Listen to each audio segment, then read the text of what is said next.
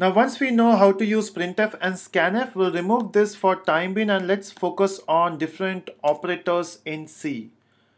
Now when you talk about operators, you have arithmetic operators, you have logical operators, and you have relational operators. So let's start with the arithmetic operators. So what we'll do is we'll use these three variables int I, j, and k, and let's first do the addition operator. So whenever you want to do addition operator, so for addition we need to use an operator which is called as plus. So plus is for addition operator, and when you print the value you'll be getting addition, which is 17.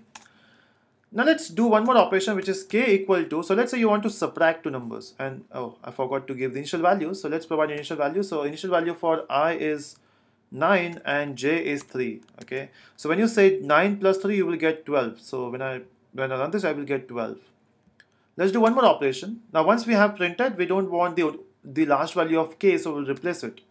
So we'll say I minus j, so which is, it will give you the subtraction. So let me use the code. So let's reuse the code here, and if I print, instead of addition we'll say subtraction.